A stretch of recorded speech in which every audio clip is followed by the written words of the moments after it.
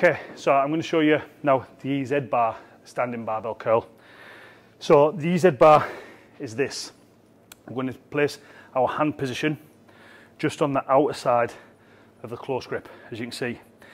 Now, again, to do this exercise, I'm going to just stand a bit more straighter. We're going to just slightly unlock our arms. We're then going to bring our shoulders back.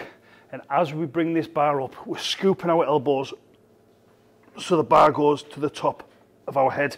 Then return it back to there, and up. And all the while, when we're at the contraction at the top, we're really trying to squeeze that bar.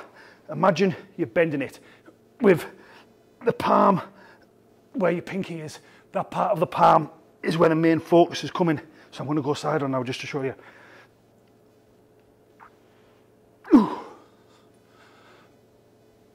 So I'm scooping my elbows to the top every time.